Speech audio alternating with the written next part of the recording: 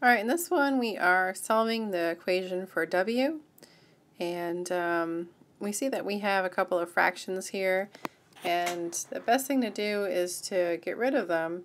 So we've got a 3 and a 4. The LCD, the lowest common denominator of that, would be 12. So if we multiply both sides of the equation by 12, we'll see that we'll get rid of all of those fractions. So we have to distribute the 12 to both parts. Now when you distribute and you have a fraction, it's often easier to divide first. So 12 divided by 3 is 4. So we get 4 times W plus 6. And then 12 times 6 is 72. And 12 divided by 4 again gives you a 3. So it's 3 times W plus 4. And now we want to distribute again. We get 4W plus 24 plus 72 is equal to 3W plus 12.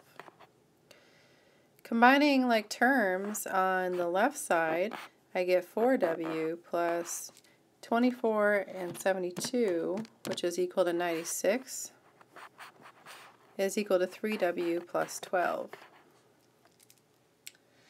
And from here we'll want to get all of our variables together on the same side. So I'm going to do that by subtracting 3W on both sides.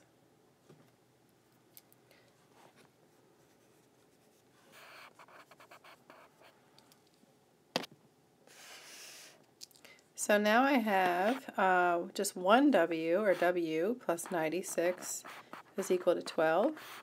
And I can subtract 96 on both sides, and I get that W is equal to 12 minus 96, which is negative 84.